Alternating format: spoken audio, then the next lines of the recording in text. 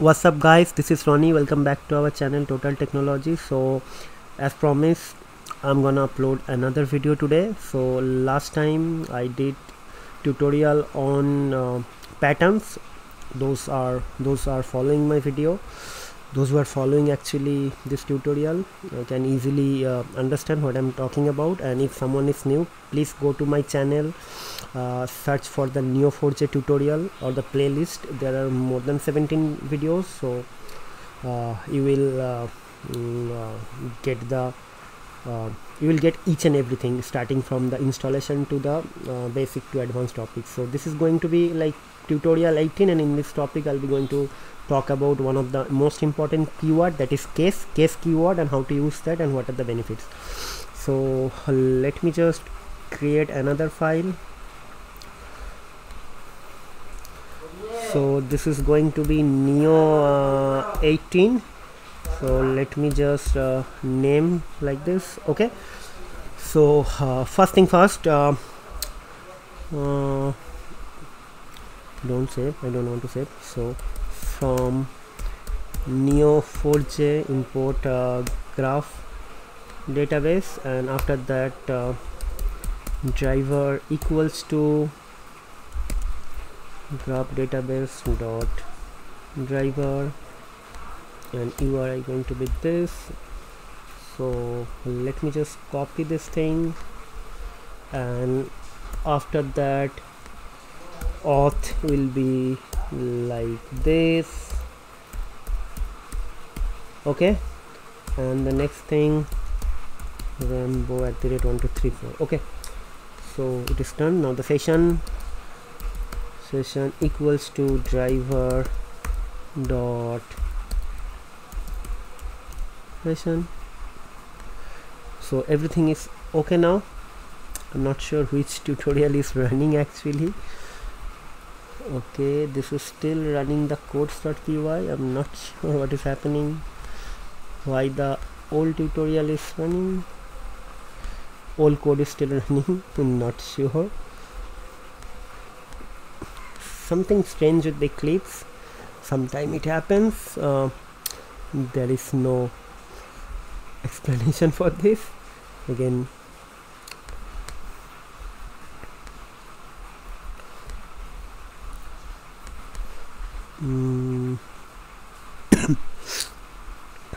something is still running.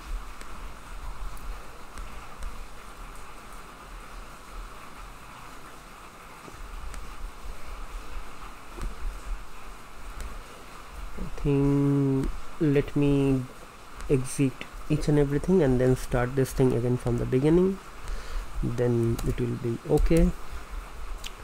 Let me run this thing from the beginning.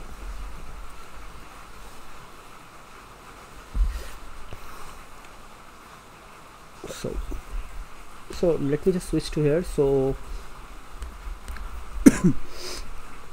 so I have 3 nodes. Each node is having one name. So what I'll do, I'll to update something with age, and after that we will manipulate this thing. Okay, so now for John,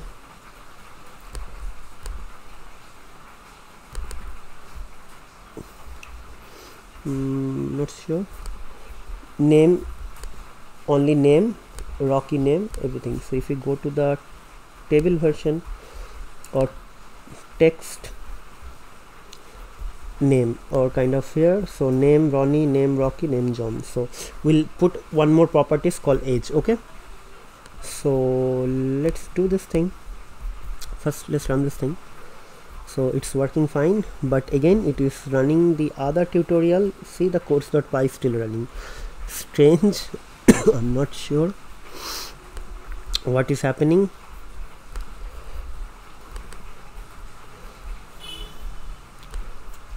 Okay,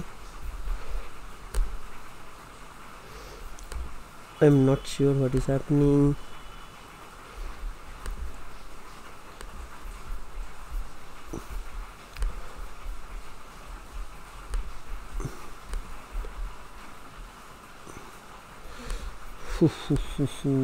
What is happening? I'm not sure. let me delete this thing because I don't want to waste much time. Now check what is happening.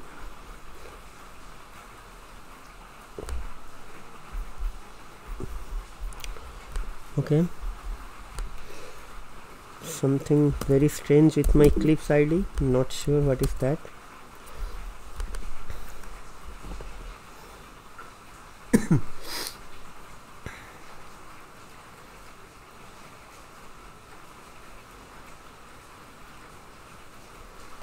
Okay,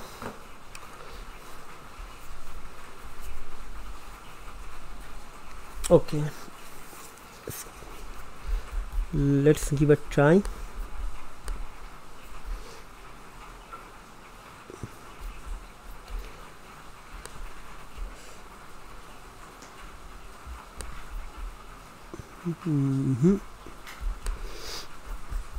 Something very strange.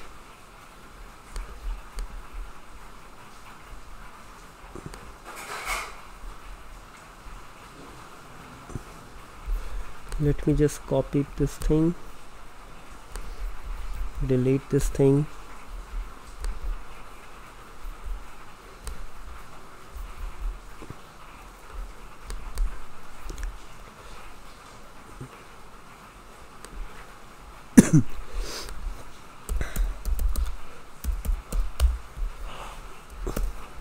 Let's run this thing now. It's working fine now. Okay, so we'll create one query, so like this, and okay, so going to be match. What is the label? Let me just open this thing. It's friend. Okay, Ronnie, Rocky and John. Okay, friend,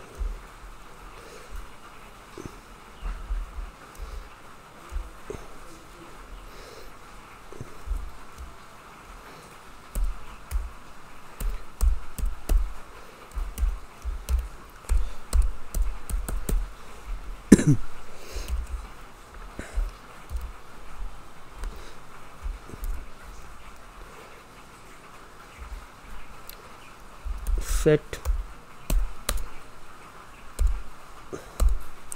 in dot age equals to 20. Let's run this thing now.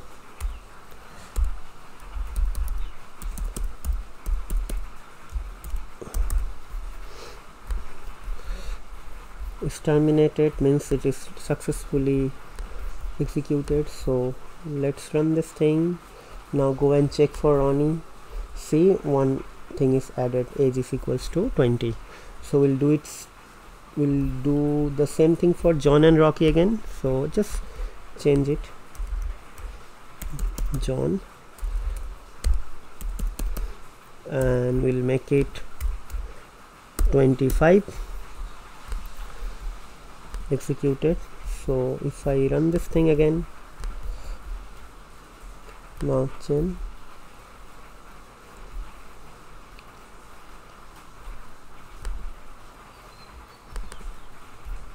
I'm not sure what is happening. Name John, set n.h. Why this is not updating?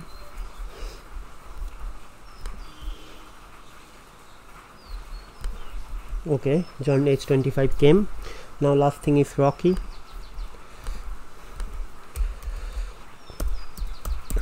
Let's make it 28. Terminated.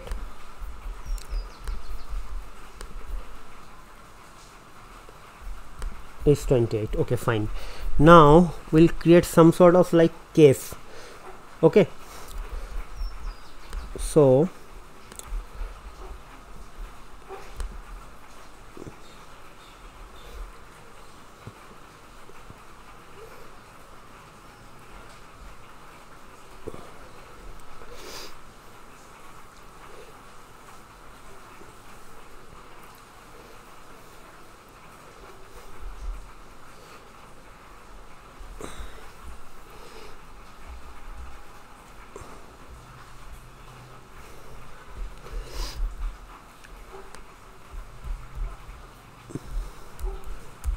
we'll try to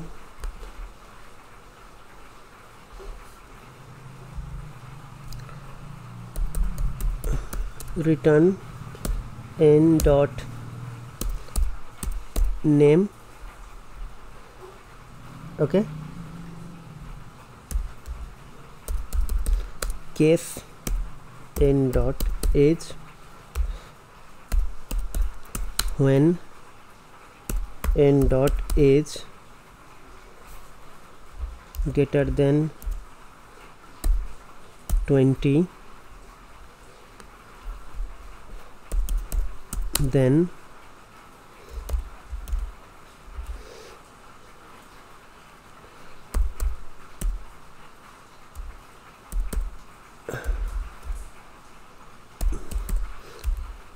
eligible for booking. I'm not sure what I'm doing, just creating some sort of thing.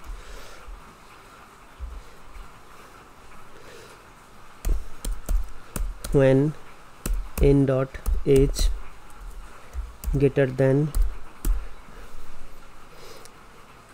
25,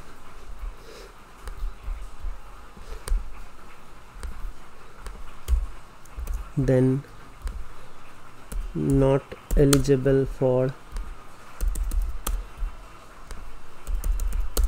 free booking, or let's do something else.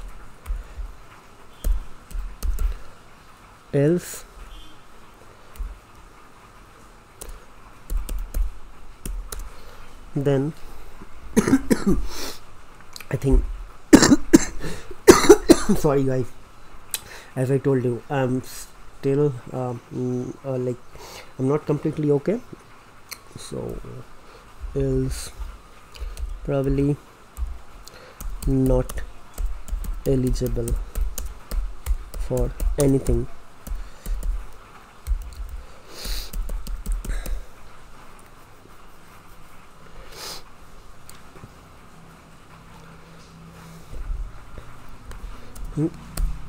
And as result, okay, let's run this thing.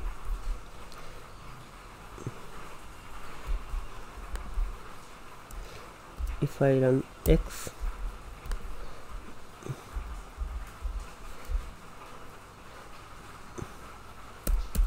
for, or let's say result for I in result, print I. Let's run this thing first. See, Ronnie not eligible for anything. Why?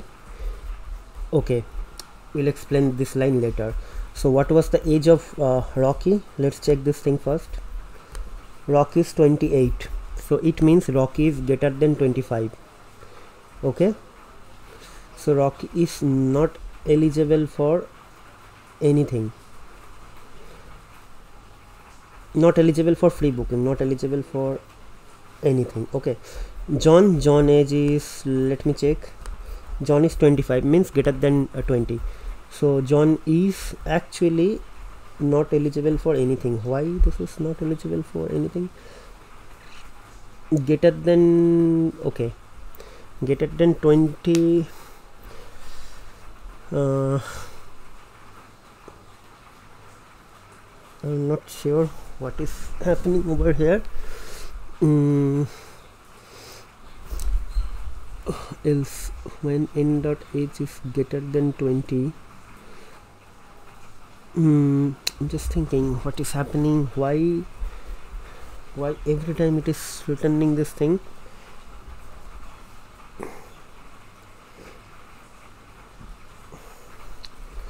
Let me check one thing. 25, if it is greater than eligible for free booking, fine.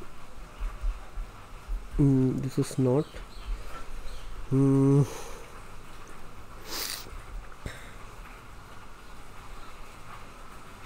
just thinking. I'm just thinking what is happening guys. Eligible for free booking, in.age is greater than 25, not eligible for free booking. So 25 gets greater than 20 means okay, greater than 20 means John should be eligible for free booking. Okay, so not, but why this is okay, I'm not okay with this thing actually. Why this is not returning anything correctly? And as result else 3, not eligible for anything else. Okay, okay, when case is fine. Okay, I'm not sure what is happening.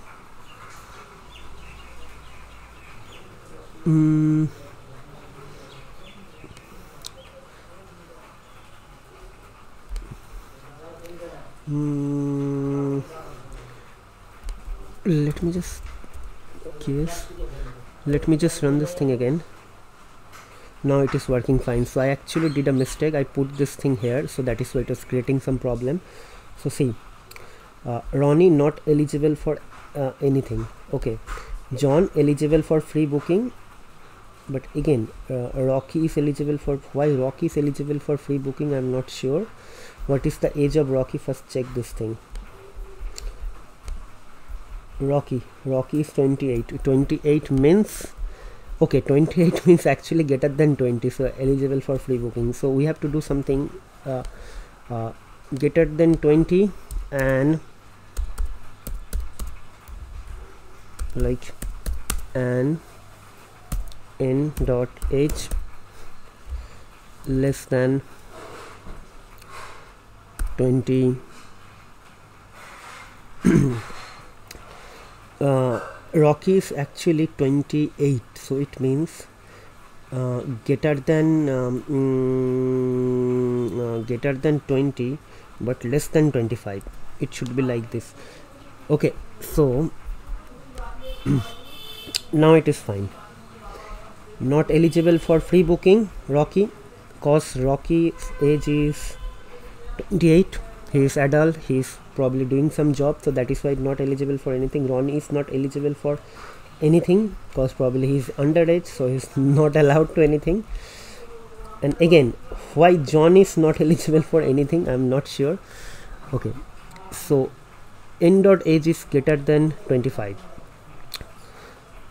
Okay, greater than 20 but less than 25. So now we need to think something different. So this is ideal case for Rocky, n.age greater than 28, eligible for free booking. So first thing first came, n.age came, not n.age not eligible for free booking. Okay, I'm just thinking greater than 20 less than 25.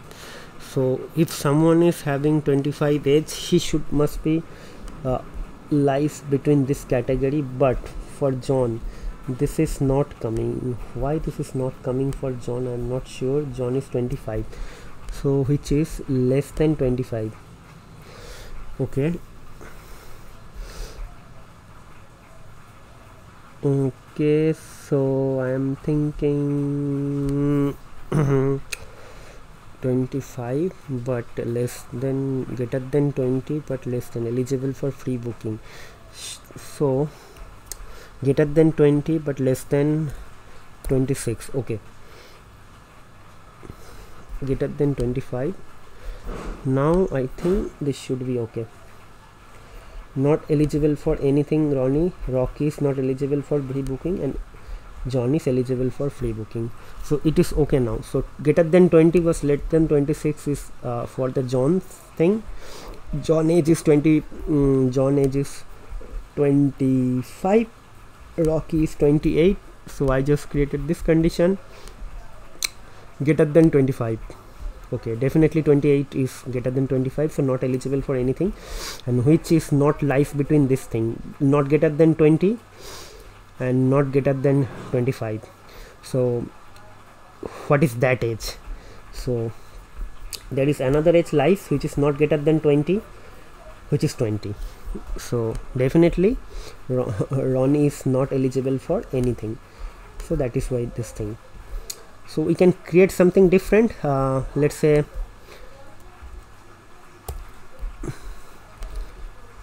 eligible for booking, like this also we can do.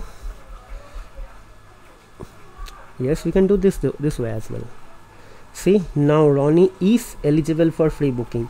25 means John is eligible. John is not eligible for free booking, and which is not equal to this 2 is not eligible for anything, Rocky, which is not 20, not 25, that is 28. So it's quite strong thing, like very strong keyword. We can do many sort of like permutation combination using this sort of things, like as I told you, this Neo4j thing is very much popular in terms of like threat analytics or threat vector assessment or some sort of like risk assessment. Like most of the product companies are using this sort of things. For example, most of the banking application are using this thing for doing some sort of fraud detection. Many credit card companies are using this technology, like Amex, like Deutsche Bank, or some other companies, like from the product company side, all the security or identity and access management product companies like SailPoint is using this thing to develop their